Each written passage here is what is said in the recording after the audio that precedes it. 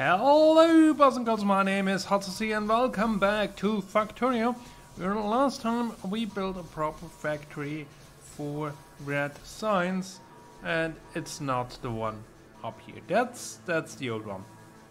And as you might guess, today it's time for green signs. But powering up the new factory left us a bit short of power.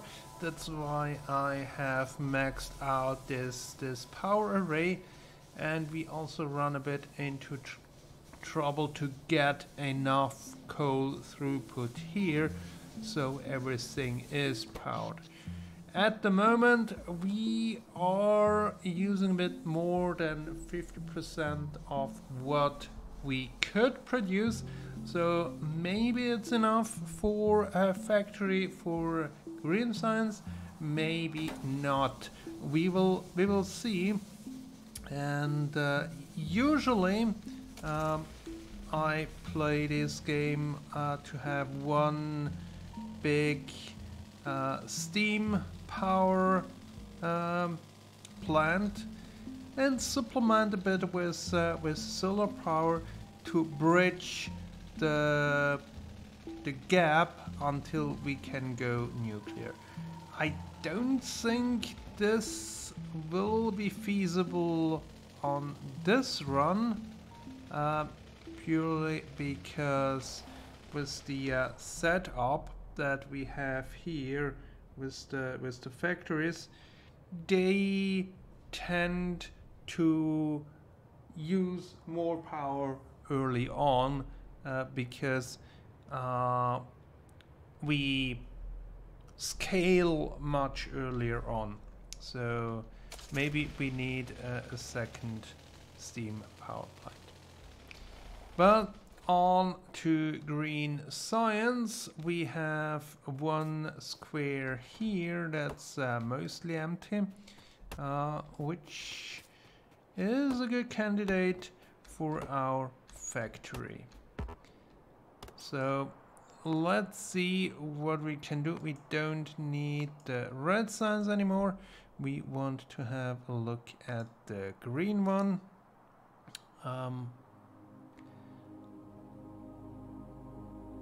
And yeah, let's do it that way. Okay, and then we need this. Okay,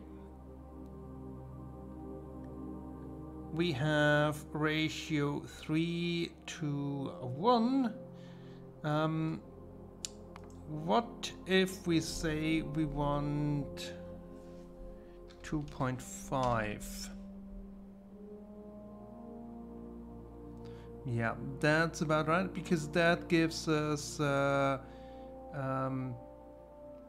22 furnaces here, or 20, and then we can basically use the same setup for smelting as we have for the red signs production. And we also need only iron ore and copper ore, because all that we transport here with our trains are ores, liquids, and science packs. And with that in mind, let's just try to copy the setup that we have here for unloading and smelting. And then let's see. Yeah, we will need a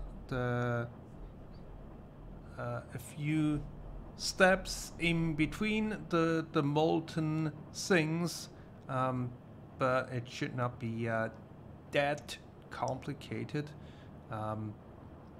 because down here we have quite a bit of room to spare. So let's see about that. The first part is in, and as you can see, we are already producing copper and iron. Aside from the iron gears, we also need the green circuits, and we can copy that from here, or let's do it, where have we, yeah, from here. And I think here we only need one set. We don't need that many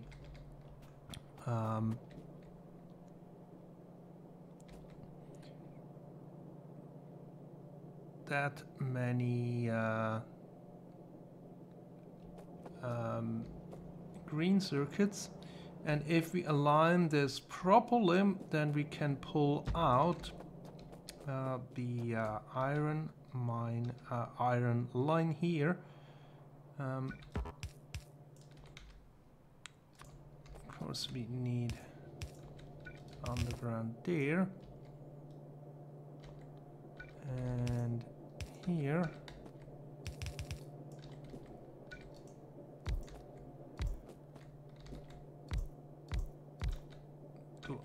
Have a few. Yep, that was all.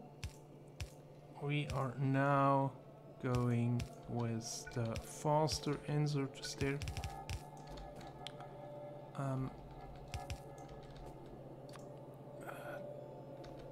That means here we will have the green circuits on one side. Down here,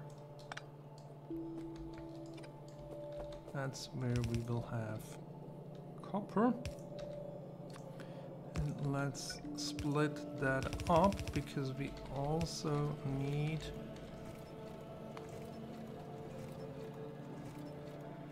no, we don't need copper in any of the other productions. So what we can then do is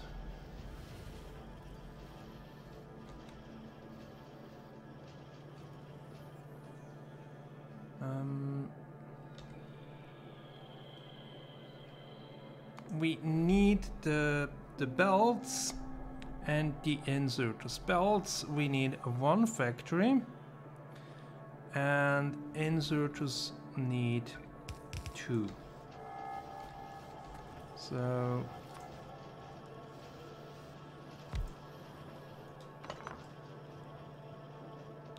let's have one here and one here. That's for the inserters. Now let's see. There.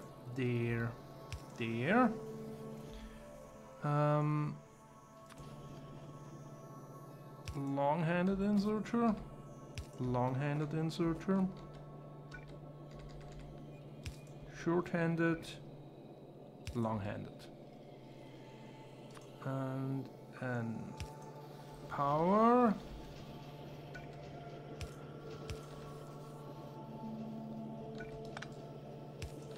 That way. And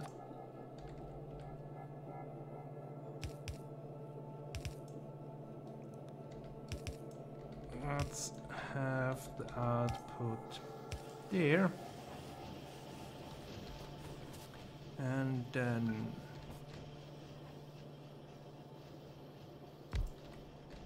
we can have, this does not need to go further up.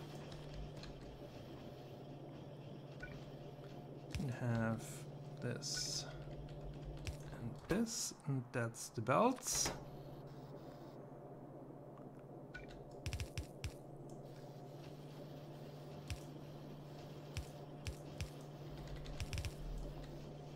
And output here, so it goes on the other side of the belt. Nice. That's the input that we need for the green signs, and now we just need 20 machines for the for the actual signs. And actually down here we have 40, so let's just copy this setup.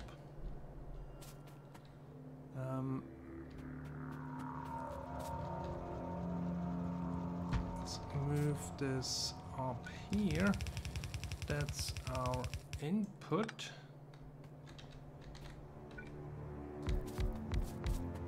And out of assembly machines. And the thing that I noticed is currently we are just slightly above that power consumption we saw at the beginning of the episode. But let's see what happens if I pull out a stack of assembly machines here, which means this machinery kicks in, and well, maybe not so much with the assembly machine, but when I grabbed some inserters, then there was higher increase in power.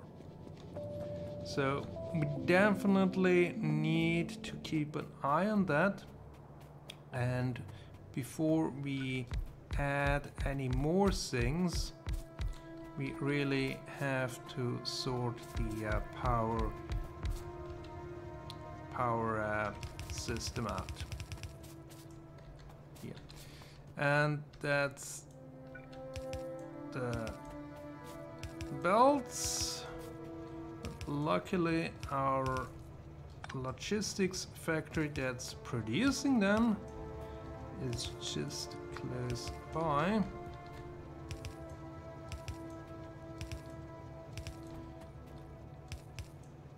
And we can have what we need. Let's first try to build everything that I already have in my pocket. And then we can see about the missing pieces. So a bit more belt, and then we need the loading stations for the green signs, which should be basically the same setup as the red one. So 400 yellow belts should be enough to finish this part. And as you can see now, we have filled up here everything. So that's why our power production or consumption is not that high.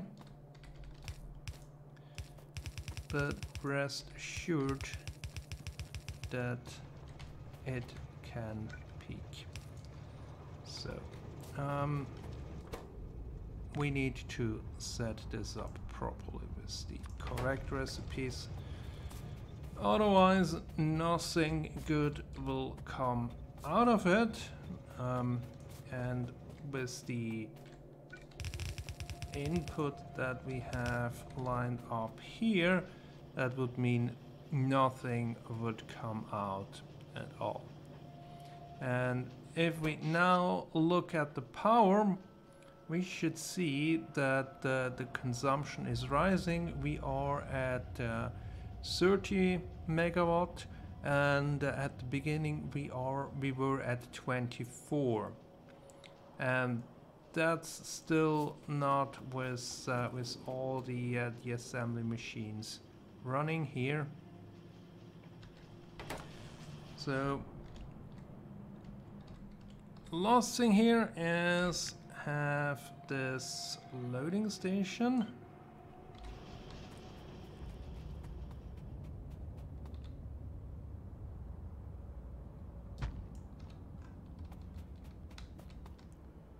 And we don't need that chest there. This one wants to be green signs. Of course, with the right icon.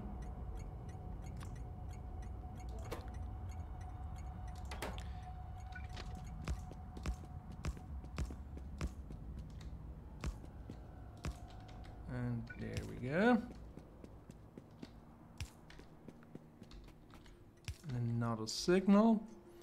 Then a train, right orientation. Don't have any wagons anymore. Let's make this green and just let it sit there.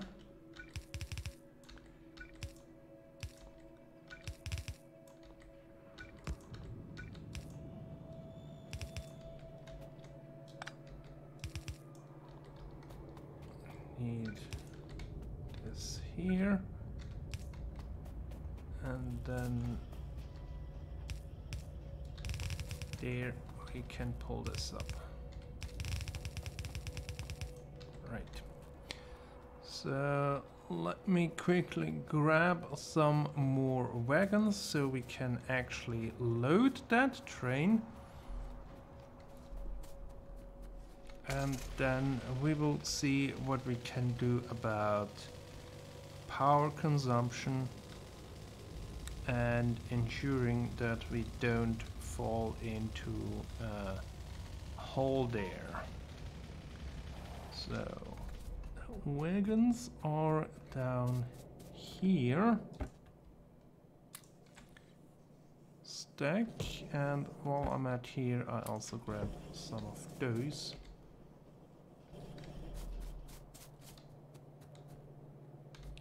And small power poles, half a stack, iron chests, half a stack, and that should allow me to finish the green sign setup.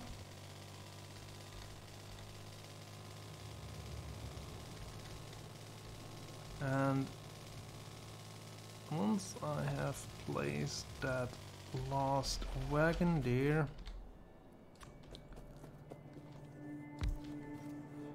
let's have a look at power. Yeah, we are already maxed out here, or almost, so we don't have too much wiggle room here. So what I thought is, here we have a rather large coal field, and half of it is on the other side of the train line. So why not use this part of the coal field to feed in another power station here, which just means we have to ensure that we deliver water to here. So that should not be big issue. We need to clean out a bit of forest, we need to deliver water, we have to ensure that we have a large storage of water, because delivering water by train just means it's not constant, and then we have to basically build up another one of these, which require a few resources that I need to craft. So let's put those in here, grab those resources, clear the forest out down there, and then we can see how all of this comes together. The trees are cut out, and I have already placed the water unloading station because we need quite a bit of water, and probably the setup with water delivery will not be sufficient to run this steam power plant full throttle. But I think at this point every bit helps, and what we can do here is place the miners. I think if we go the length of the field here, that leaves a bit of ore to the side, but eventually we will also get to that part. And here of course a bit of belt, and that should be enough for the need that we have here.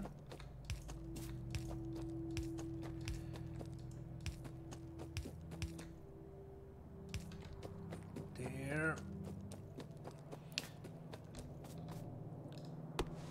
And then of course we need to connect all this up to that.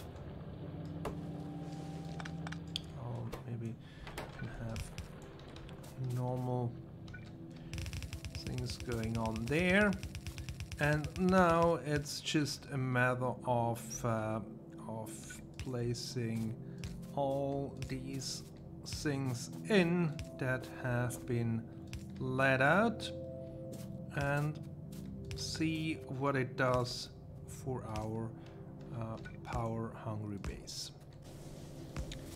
This has doubled the potential power output that we can have, and by building it here in the forest, I am hoping to contain the pollution a bit from spreading, because down here we do have some alien nests that we need to keep an eye on, and I would really like to push science forward before we have to deal with more aliens that stand in the way of our expansion.